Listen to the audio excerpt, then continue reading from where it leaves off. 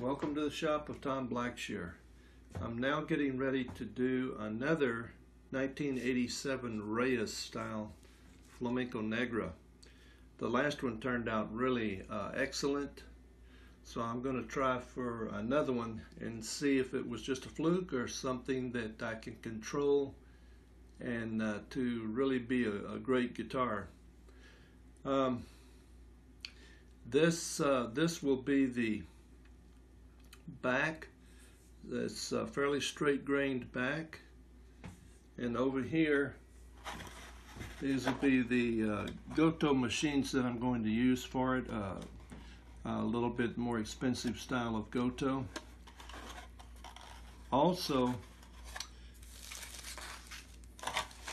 the sides here are fairly straight grained, so I'll have a straight grained side. The colors match perfectly, and that's a good thing. You know, I'm happy that I've got these color match pieces in. This will be the neck that I'll be working on. This neck I got from LMI, and I think they had ordered about 50 necks from Manuel Adalid in Valencia, Spain. So this is one of the necks that I'll be using. It's 655 millimeter, and that's the scale length for, I think this neck actually will fit a 650, 655 in that range. So any of you who don't want to fool with necks and have to build necks and things like that, you can go right to LMI and get a neck like this, and it's rough shaping, and then finish it off you know, with very little effort later in your own shop. So I like this idea of not having to do so many labor intensive work, and the neck is very labor intensive for me. This is a start, so this is where we'll go from here, and I'll keep you posted. Thank you for watching.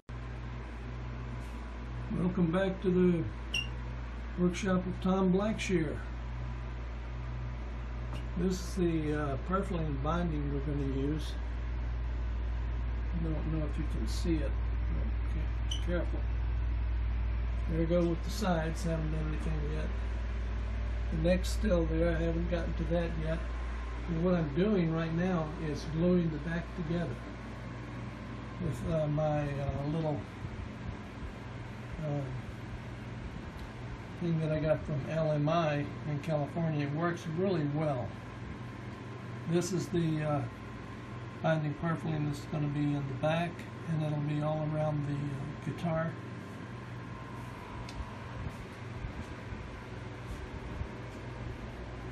That's what the whole unit looks like. Then we'll pan over to, say, the top. Now the top is got a lot of flitch in it, but I think it's going to be a beautiful top. It's real tight grain. And this is the 87 Reyes pattern that we're going to put on the top. So this is where it's at right now. Tomorrow is another day. We'll try to get videos bi-daily, or every 2 or 3 days, you know, minimum. Anyway, thank you for watching.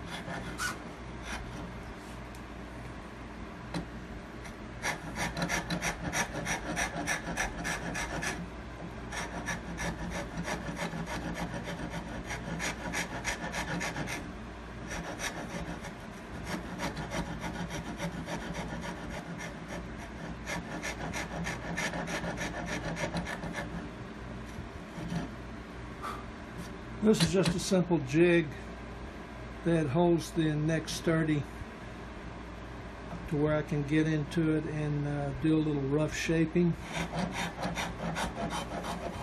After I get the rough shaping all the way centered, then I'll start doing a little bit lighter techniques with the hand. Thank you for watching. Hello, welcome back. This is getting to be a little bit hard to do. I got the heel done like this. I could carve it like this, you know, no problem. But when it came to do the stuff right here, it just chipped off, and I've never seen a piece of wood like this. But anyway, what I had to do was I had to go to the store and buy one of these. And when I bought one of these, I could get in and do this.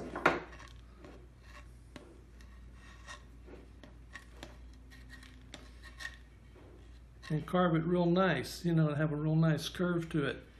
But this actually works pretty good. My son, however, it works on a step pedal, a variable speed.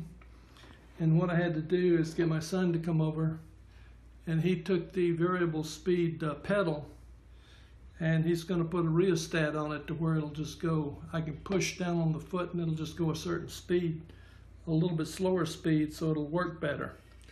Okay, now let's go into the shop.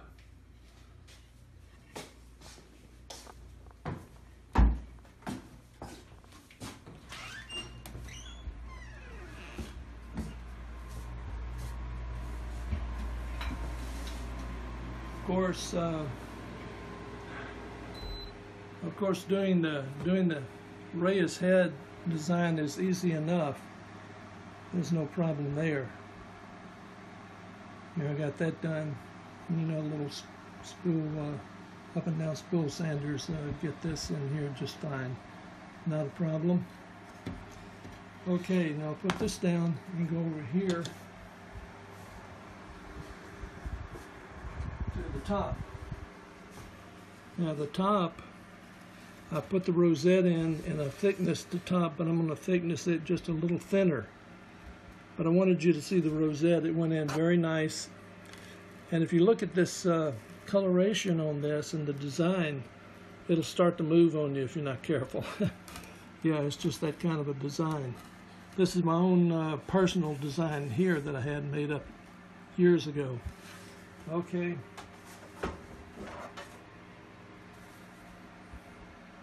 This is the back. I've already went ahead and glued in the middle brace, but that's as far as I've gotten with the back until I start doing some other things with the top. Thank you for watching. Okay, this is the top. This little piece here is already glued in and sanded pretty good. This right here is the regular bracing pattern for the sound hole right here, and then this over here, if you look at this is just held down. It's already, the brace is in. Now the next thing I'll do is cut the sound hole. I'll cut the sound hole around and then shape that, and then shape the bridge brace underneath. And then the next thing after that, I'll put the struts in. Now the fan braces will go in after that, and then the horizontal braces will go across this way, and the top will be done. After that, I'll bend the sides and you know, then we'll start putting them into the neck. Now the neck here,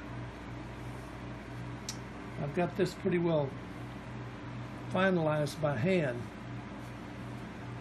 As you can see, there'll need to be some more handwork done here. On the head, I've pretty much finalized the head, but I've got to take a little bit of wood out around the sound hole to kind of soften it up a little bit around there. This particular neck that I got from LMI,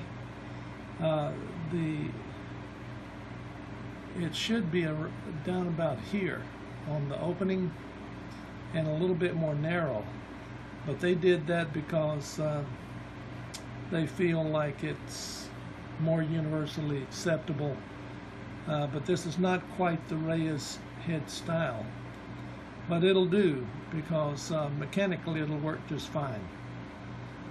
Then this sides go into here, then this be finalized and softened out quite a bit right here, and then that's like I say, the next thing we'll do is bend the sides.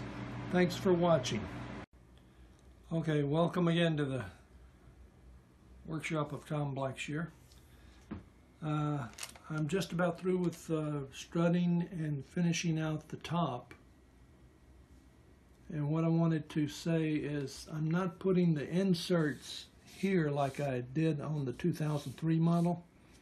I'm keeping this free of the little inserts because I'm making the top thicker. Generally, these fan braces here are a little bit high on this end right here, and they go a little bit low here for the treble strut.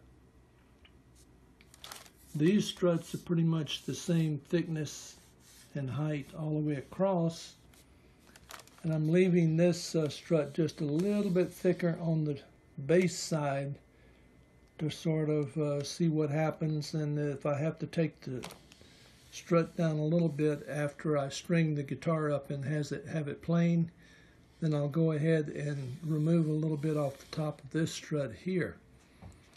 The finger with everything that's going here, it should be about a 1/4 inch high. Here tapered up to about this position here, and same way with this over here. Now these horizontal braces are about 9/16 high, and that goes for this and also this one right here, and they're both about a 1/4 inch high when I get them finished off. The idea is to relieve just a little bit off the struts, you know, toward this bridge strap in front, just a little bit, and I relieve it just a little bit here. And the way I do that is just take it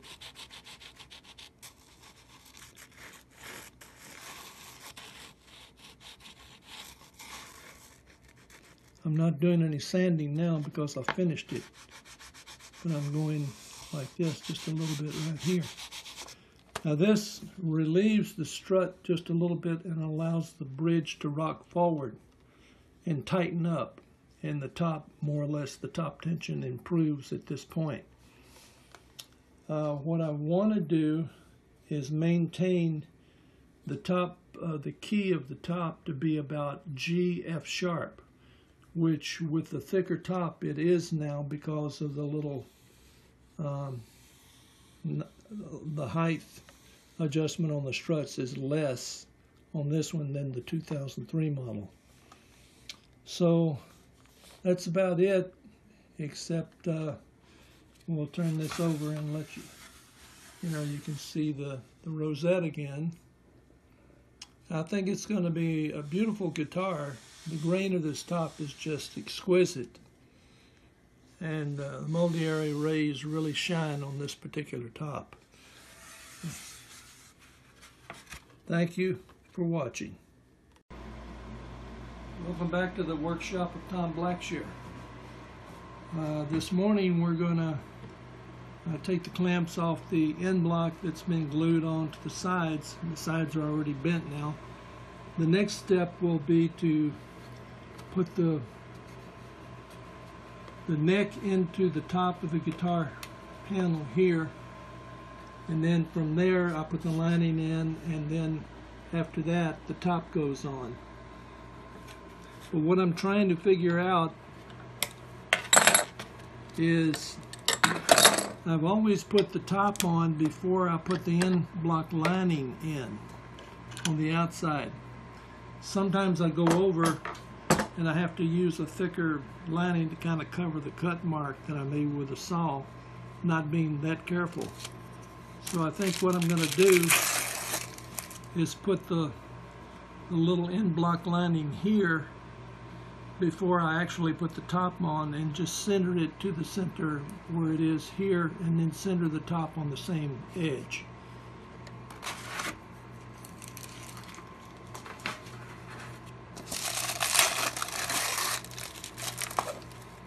Okay, this is the end block that's been glued in.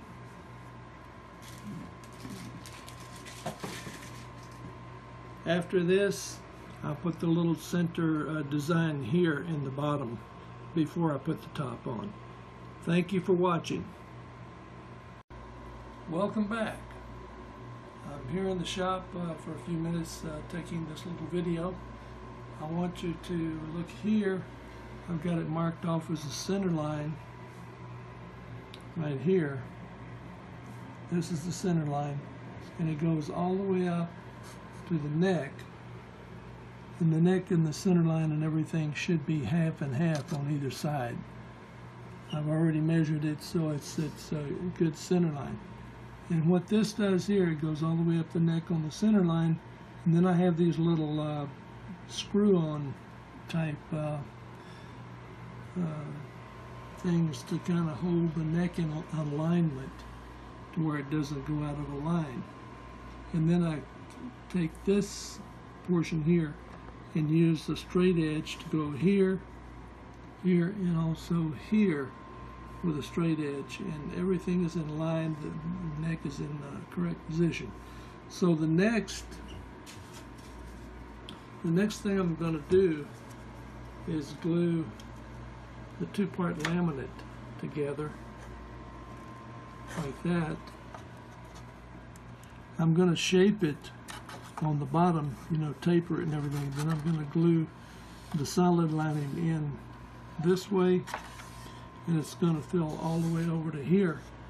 I'm going to insert the lining into the neck right here, and then we'll go all the way down here, and I'll take out a piece here and insert the lining into here to where the lining won't move or crack or anything. So that's about it for now, and hope to see you again in a few days. Thank you for watching. Welcome back to the workshop. This is your solid two-piece lining laminate.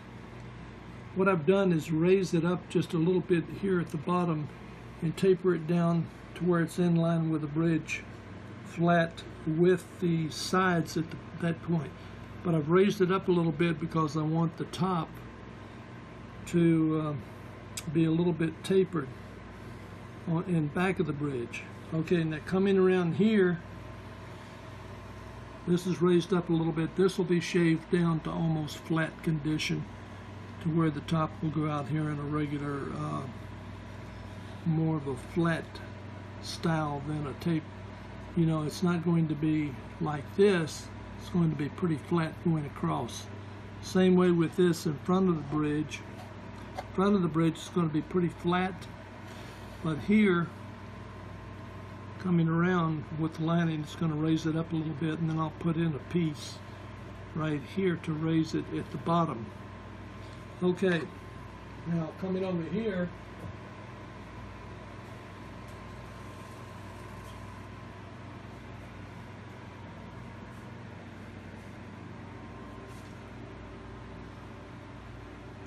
I've got the two-part laminate solid lining gluing, and as you can see, I'm using clothespins to couple the lining together in a glued position.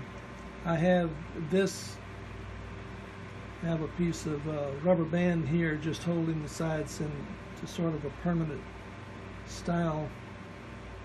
So when I put it on, it'll be, after the glue is dried and everything, it'll hold its shape fairly well to install it on the side for the bass side of the guitar.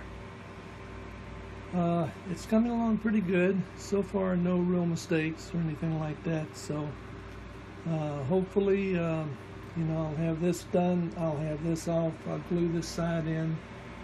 And then what we'll do is when I get the sides, both sides, the double laminate glued in, then we'll install the top. And I'll show you how the top is installed. It's already made, so all I have to do is get this, these sides put into the guitar. And once that's done, then the top is installed, and we can go to the next step after the top is installed of installing the back. And that goes with the solid lining as well. Not a two-part lining for the back, just a regular solid lining. Thank you for watching.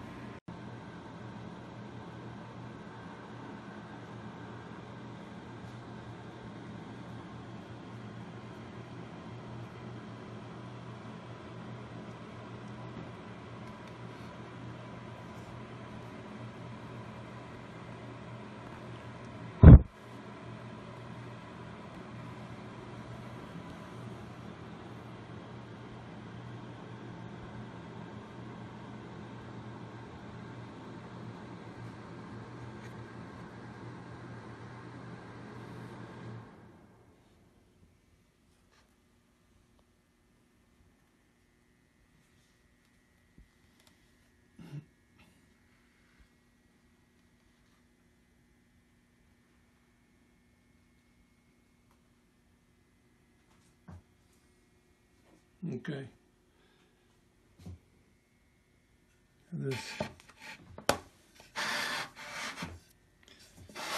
This is a straight board that has sandpaper on it, about 80 grit. And what I do is I bring it down around here to get this curve up to the bottom. And then it tapers down around the side like this.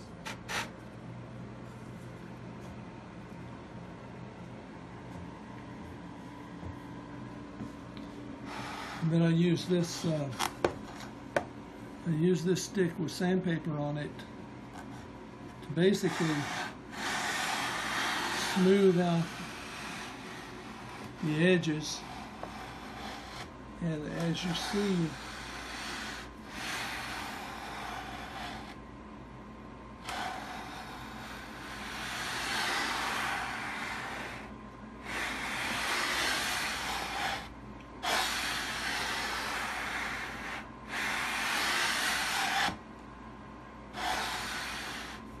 until it's even on both sides. And when it's even on both sides, it tapers up a little bit to this point here, and then tapers down just a little bit, and keeps going around on a flat side. And it's really flattened from about this point here to this point here. And then it starts tapering up to the bottom just a little bit to give some rise to the top at this point. Now the top is flat, so there'll be some bend in the top. It's not, the top is not going to be totally flat from the sound hole up here. It's going to have a rise in it, just a little bit of a rise, maybe a 1/16 of an inch. But across the front of the bridge, it's going to be totally flat, and it'll be flat here, and it'll be flat here, with just a little rise here up to the heel. So this is the way I install my tops. I use a flat top and then just glue it to where the lining is guiding the curvature of the top. Remembering that from here all the way to the waist and beyond to here is going to be fairly flat. You know, going across the top, it'll be flat. So that's about it for now. It's about ready for the top to be glued on, so I'll present that in the next installment when I can explain how the top goes on. Everything is going good. Oh, there is one thing. On the straight edge, it will come down and meet about 1/8 of an inch drop. 1/8 of an inch drop here on the end block. So you can see that the neck is raised just a little bit on a taper to where we can use a smaller or a thinner bridge. It won't be a high saddle, it'll be a thinner drop. It'll be a saddle that'll be dropped in more to where you can use it for a classical or a flamenco edge. Okay, that's it. Thank you for watching. Welcome back. This is the top already glued in.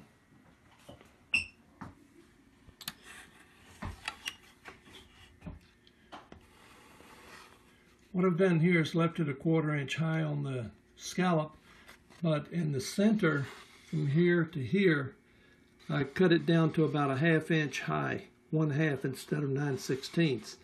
And then again 1/4 inch high here at the outside. On the top transverse bar going across, I kept it about 9/16 high, so that's not a problem there. I'm lifting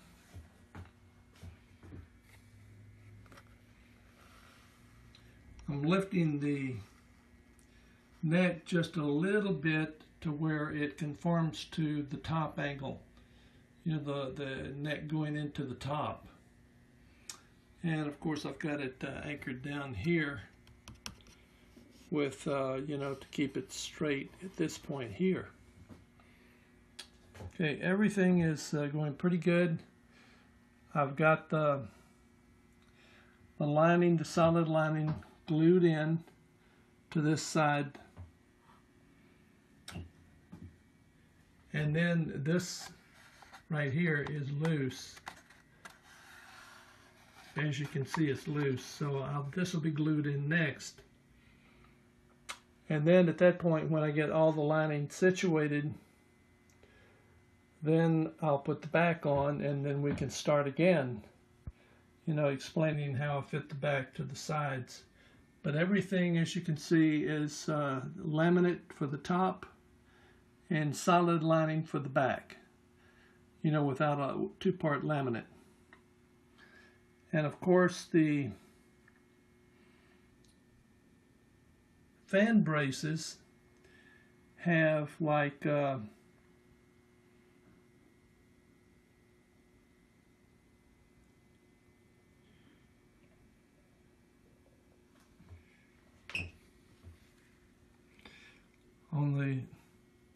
on the treble side, the fan brace is just a little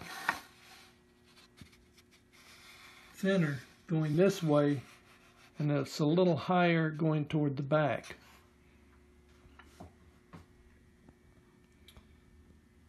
On the brace, on the base brace, you've got it just a little higher from the top to the bottom, and I'll adjust that if it needs any adjusting by going in and you know, taking either a little off this end here, or go a little bit deeper base, I'll take a little bit off this end here, you know, and graduate thin toward a little higher in the back.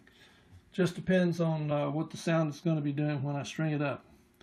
Thank you for watching.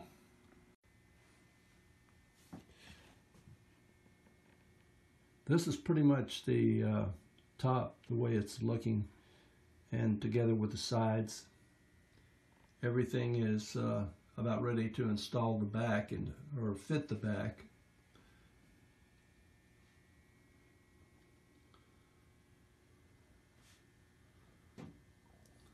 And then we go over to where I'm now gluing the braces on the back. Making headway, folks, after all this time. Now the braces go on the back. And probably after Christmas sometime, we'll carve the braces and everything and shape them, and then fit the back to the sides and get that done. And then we'll start with binding, purfling, and just keep going with the back and the top, and then bridge, fingerboard, string it up, and there she goes.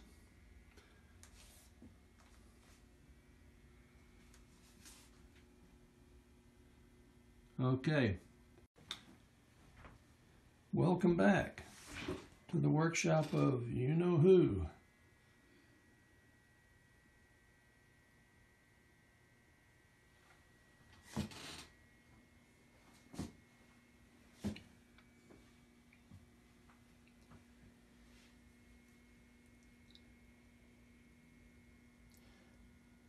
This is a rough cut.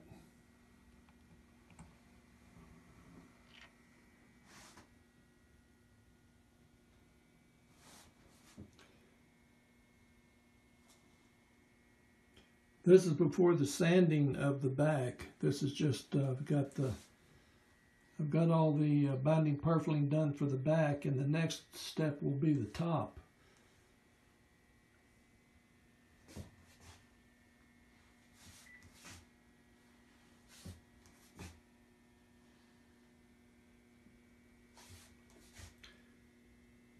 This has to be shaped and sanded.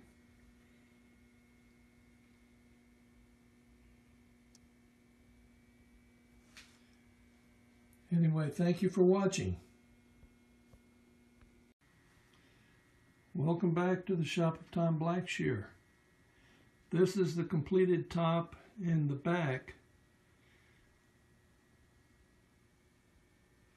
on the purfling binding. Have to be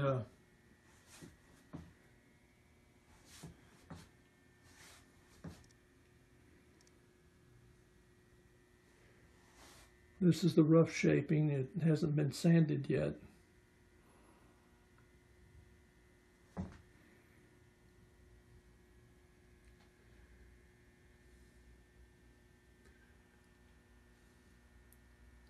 Same way on the other side. Here's the rosette. Everything went perfectly aligned with the rosette. Top sounds really